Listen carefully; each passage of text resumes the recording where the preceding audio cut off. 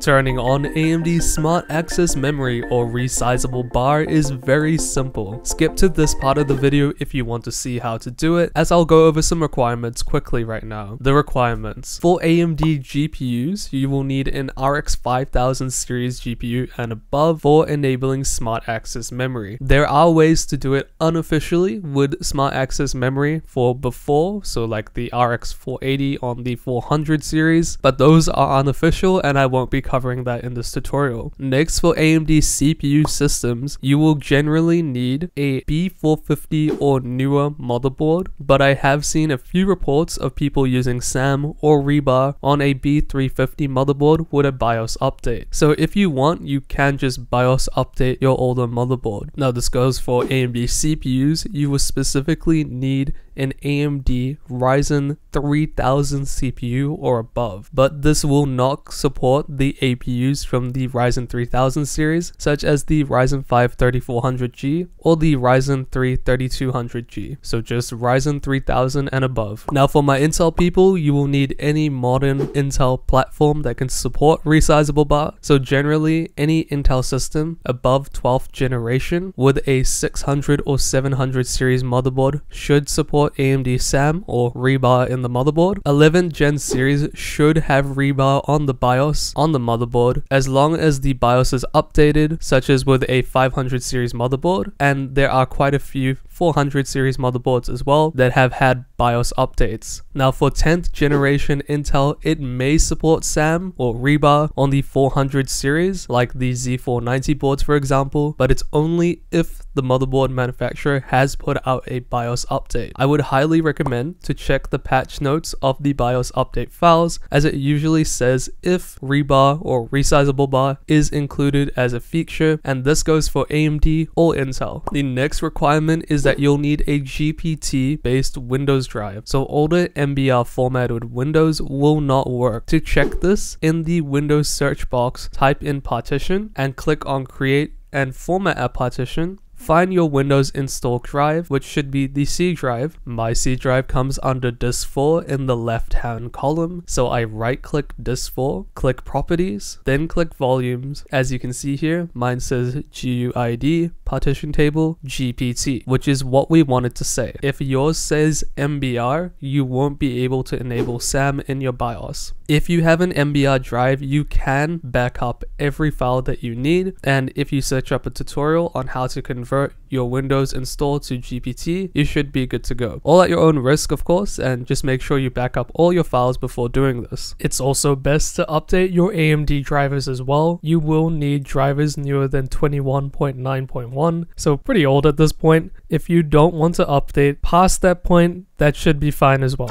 If you have all of that, it's time to head to your BIOS. To enter your BIOS, click the Windows Start icon in the bottom left hand corner, hold Shift on your keyboard, click the power icon, then click Restart while holding the Shift key. Next, click Advanced Options, then UEFI Firmware Settings.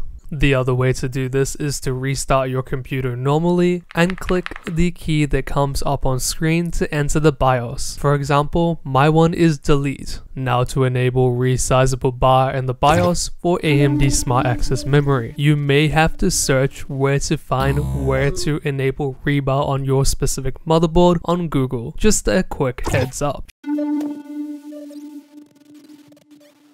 First off, I want you to disable CSM in the BIOS. CSM should be located generally under the boot tab. You'll need to click it, then disable it. This is why you must have a GPT formatted Windows drive instead of MBR, as disabling CSM will not allow you to boot into an MBR Windows install.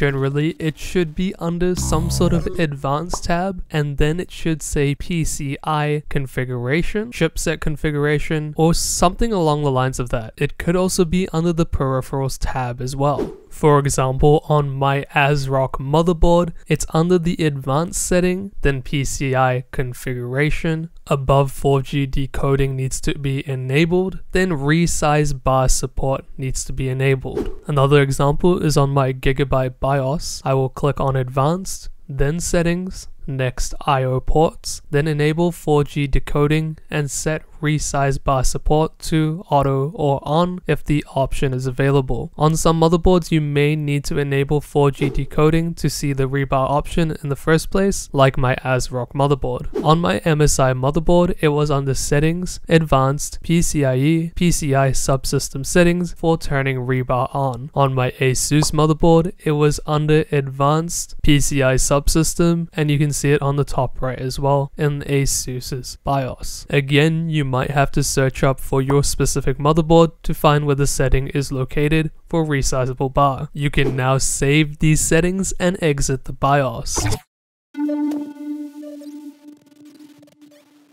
To verify that it has been enabled, search for AMD Adrenalin Edition in the Windows search box, or right click your desktop and click on AMD Software Adrenalin Edition. Once the AMD app has opened up, click on Performance, then Tuning, and find the bottom tab where it says AMD Smart Access Memory, or SAM, better known as Resizable Bar, and it should now say enabled. You can also use GPU-Z linked in the description, install it, click advanced, and then on the top drop down box click PCIe resizable bar and it should say enabled, and yes for enabled in BIOS. Luckily for AMD, there's no further steps that you need to take. Resizable bar or Smart Access Memory, AMD SAM, is now enabled. If it doesn't say that Smart Access Memory is enabled, it could mean that your system is not compatible or that you might need to update your BIOS for it. For example, on my old Gigabyte B550 Aorus